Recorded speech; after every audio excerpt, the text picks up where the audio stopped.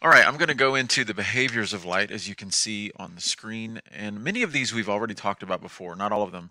But I'm going to go into them in a little bit more detail. Also, like before, this section will be, there'll be shorter videos kind of cut up by several other videos that I really want you to see.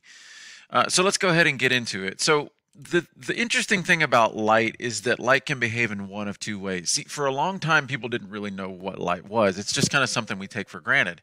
And then somebody was like, well, what is this? When people first started to define light, they thought it was a particle, like spray paint, like just something going through the air, which makes sense, right?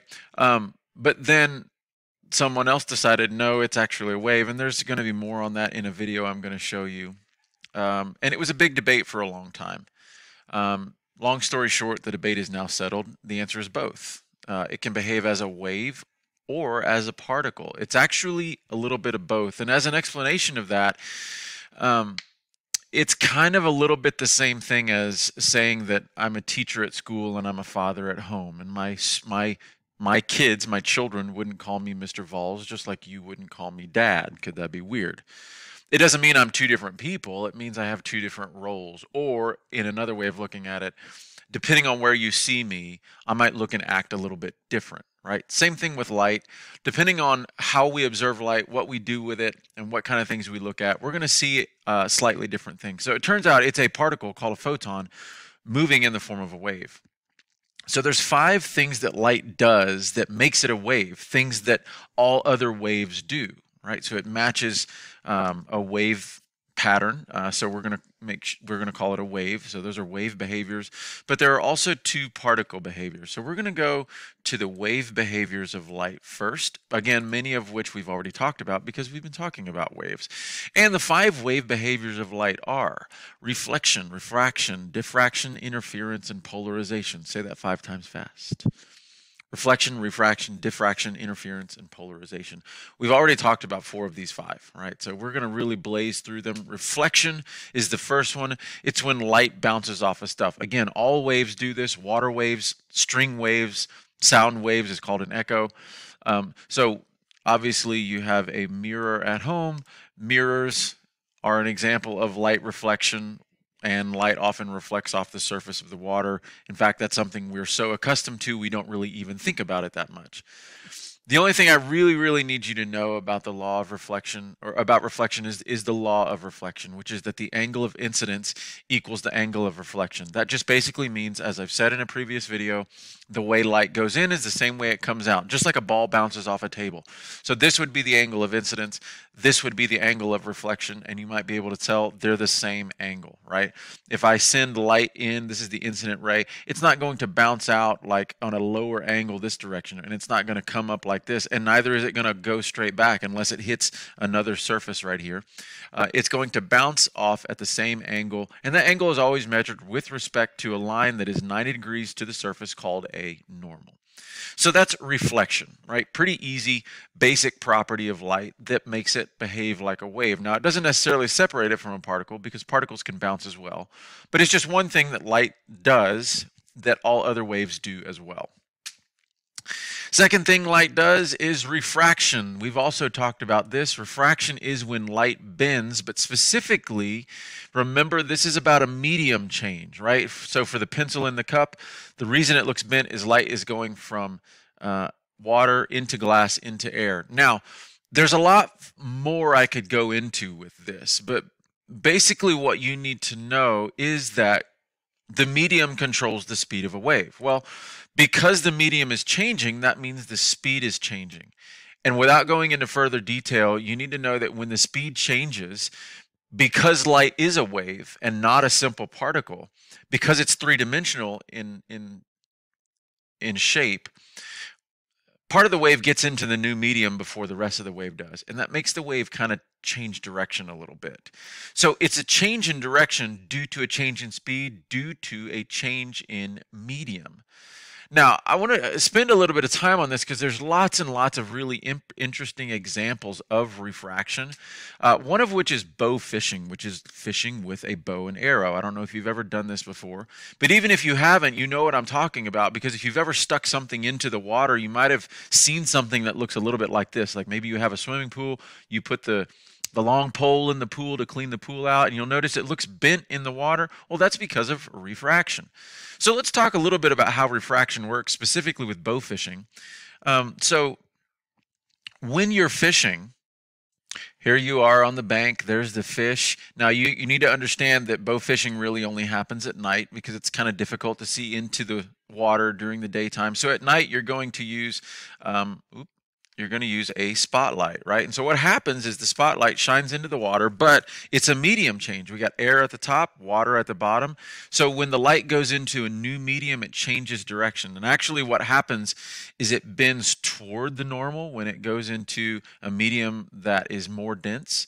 Because remember, those molecules just get in the way and slow it down. So light slows down and it bends this direction. So you can see if this was the light coming into the water, it would not continue to go straight. It actually bends and kind of turns right just a little bit, if you will. So if we're shining the light into the water, it looks like this. And so if this laser beam or if this light beam is actually going here, it's going to miss the fish. If the fish is here, it's going to miss it. You're not actually going to see it. The only way to see this fish is to change the angle of the beam a little bit.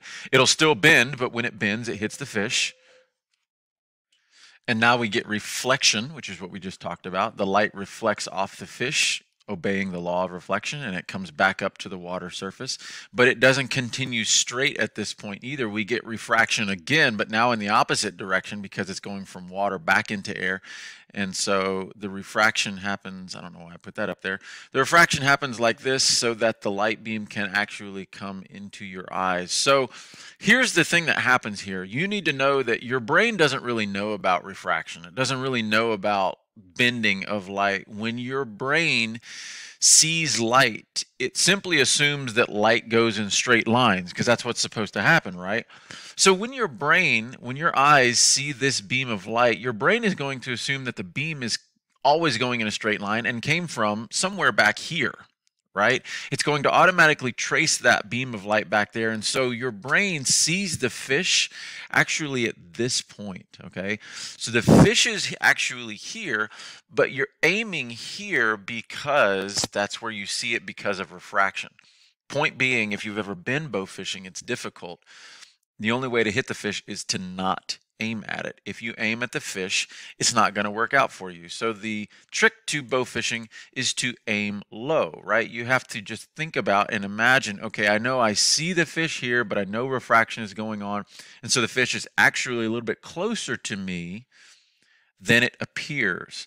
And so you have to aim low. You have to aim below the fish or closer to you than the fish is to actually hit it. I've done this before. It's kind of interesting, and you can see this picture here. It's really easy to see the line of the arrow here, right? It looks like the arrow is going to hit the water and go underneath the fish, but the fish is actually here-ish because of refraction. It is not exactly where it seems to be. And you notice this, again, if you put something in a pool, if you've put your hand in the fountain at the mall to grab a quarter, you'll notice that that thing isn't exactly where it appears to be. Other examples of refraction that are really interesting, the wavy light up above a fire or a grill is because of refraction. It's because the air is being heated above that fire. When the air is heating, it changes the medium, which changes the speed of the light. And when the speed changes, the direction changes. And that's the reason why the images get all blurry and fuzzy. Magnifying glasses work because of refraction. If you wear glasses or contacts, that's because of refraction. Interestingly, mirages are because of refraction. I'm sure you've seen images like this when you're driving down the road, especially when it's warm outside in the summertime. Doesn't really happen in the winter, which should give you a clue as to what's going on. Here's a really spectacular mirage in a desert. Looks like there's water there. There's actually not.